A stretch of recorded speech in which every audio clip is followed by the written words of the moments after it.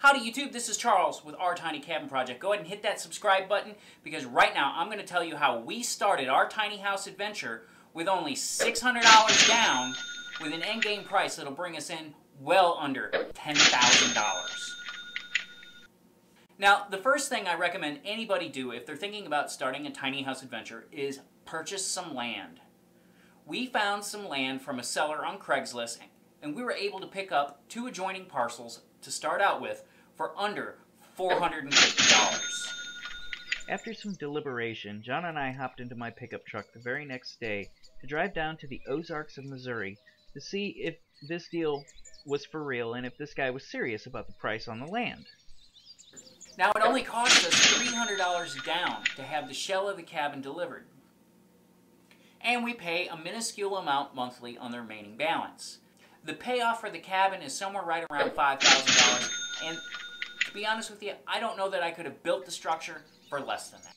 The guy was serious, and after we had our cabin delivered, we ended up picking up 8 more adjoining lots, so that way we have plenty of land to enjoy whenever we go out to the cabin. Now, we had no idea of the beauty of the landscape, because when we had the cabin delivered, this is a little more what it looked like. After 3 postponed delivery attempts, we finally were having our cabin delivered.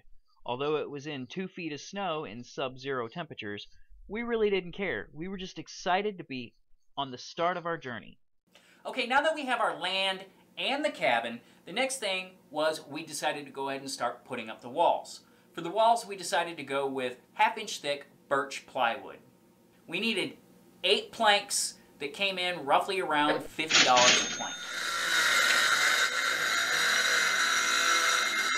After the lumber was cut, we went ahead and got the walls up, leaving the black screws to show to give kind of a rustic feel to the modern look that this type of lumber has.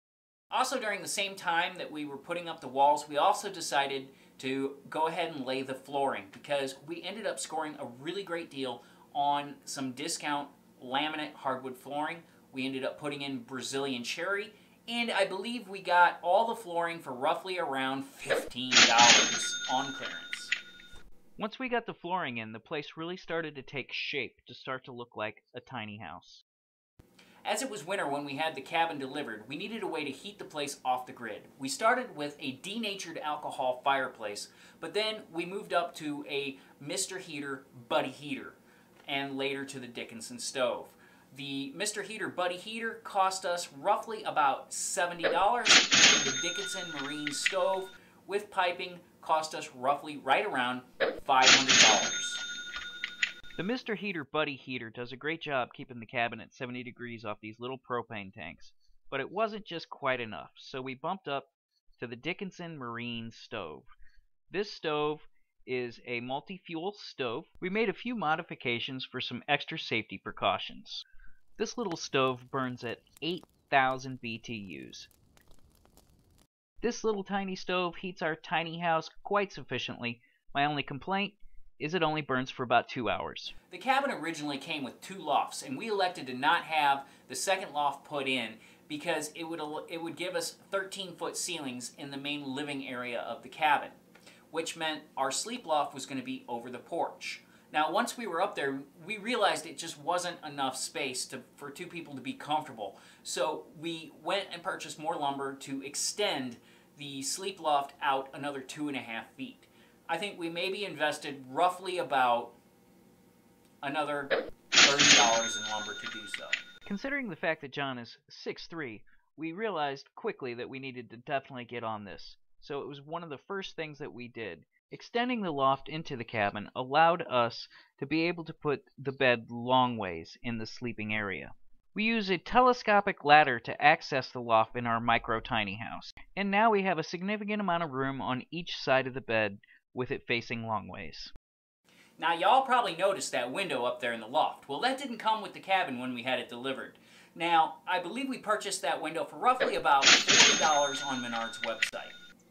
This was one of the more terrifying projects that John and I really hesitated to start.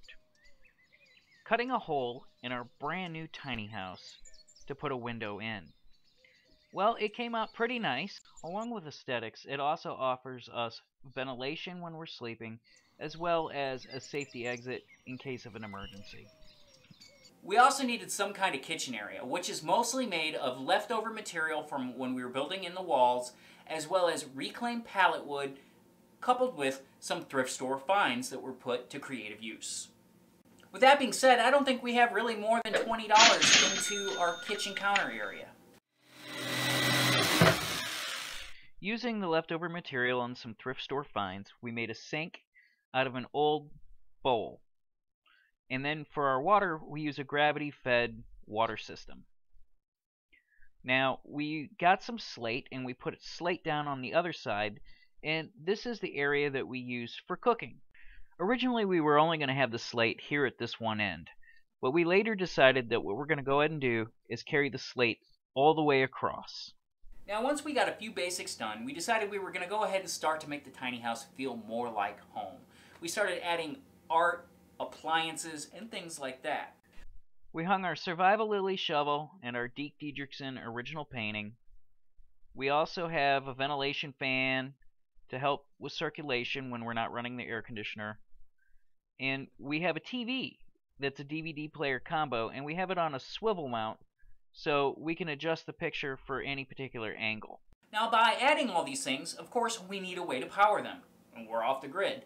And I think with our solar system, roughly, we have about $260 invested in our solar. Right now, all our power comes into this Renogy charge controller. We originally started with only just the Harbor Freight kit.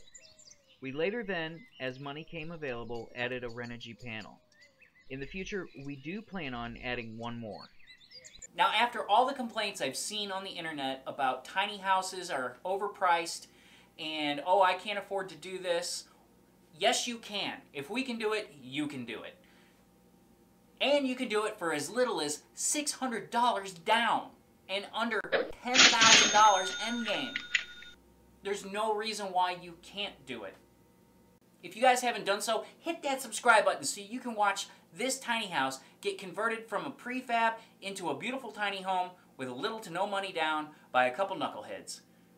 You can also go back and watch all of our videos in the tiny house playlist because we have detailed videos of everything we've done thus far, so you can get a much more up-close look. And until next time, this is Charles with our Tiny Cabin Project. Catch you later.